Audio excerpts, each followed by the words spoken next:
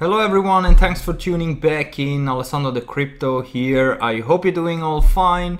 So welcome to another episode. Today we're gonna have a look on the Bitcoin price, what is going on right now, because nothing much has changed since yesterday.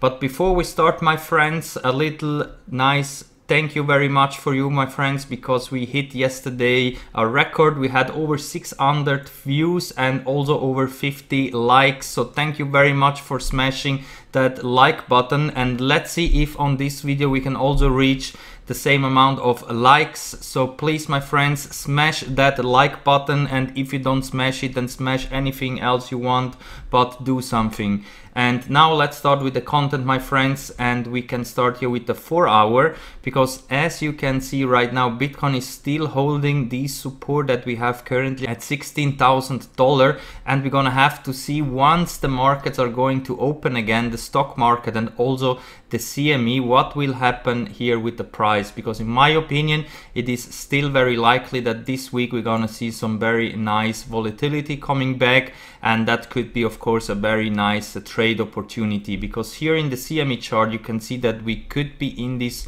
rising wedge, that here we still have to break out to the upside or to the downside. Unfortunately, those kind of patterns are bearish patterns that trend to break out to the downside, but since we are in an uptrend, there is also the chance that Bitcoin just continues to push higher here. But this is what we're gonna have to see once we're gonna open up the CMEs again. So that's why if you're still waiting to enter into a trade, wait for the CMEs to start again before entering a new trade. Because here currently in the 4 hour you can also see that we're bouncing from the 50 level in the RSI, which of course is still bullish, but the problem is that currently we are trading below the 9 and 20 moving average in the 4 hour time frame.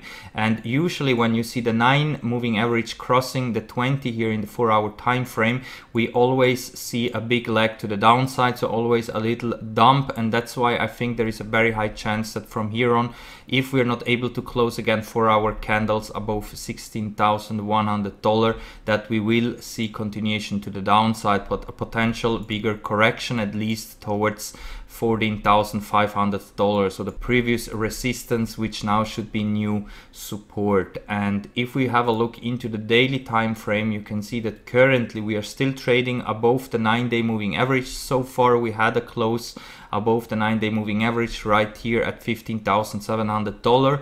If we're gonna have a daily close below this price level, then be prepared to see a correction down here towards this $14,500 area, where also the 20 daily moving average is lining up.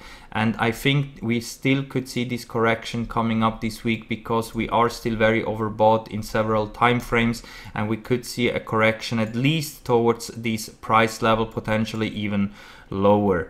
And if we have a look into the Bollinger Band in the daily, currently you can see that we are still trading here on the upper area, so on the bullish side, and we should expect continuation to the upside.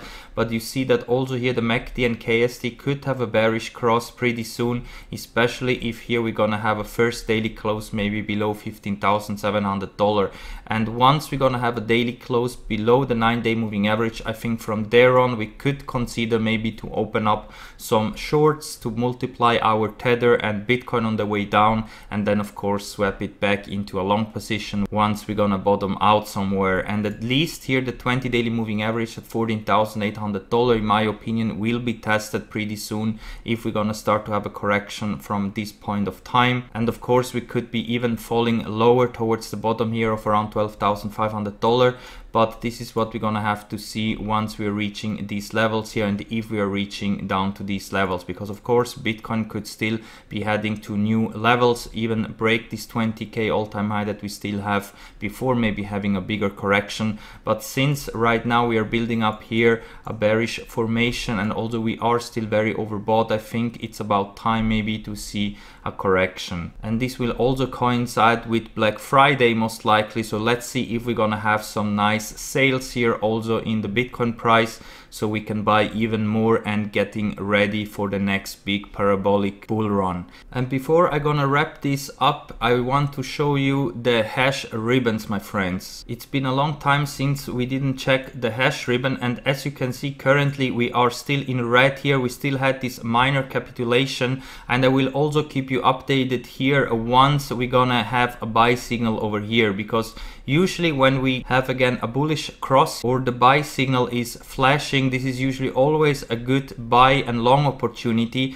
and I will keep you updated once this signal is flashing again bullish. So as long as we are in red here, I'm expecting still some very high volatility also to the downside. So make sure that you're subscribed here to the channel so I can update you once we're gonna have a buy signal also here in this indicator. So with that said, guys, I'm gonna wrap it up for now. Go out and enjoy your Sunday, and if you have a bit of spare time left, then check out all the links that you find down below here in the video description, especially if you are new in the crypto space, because with my links, if you sign up to those exchanges to buy cryptos, you can get even more bonus and rewards using my invitation links down below here. So thank you very much for watching, my friends, and we're gonna see us all in the next one.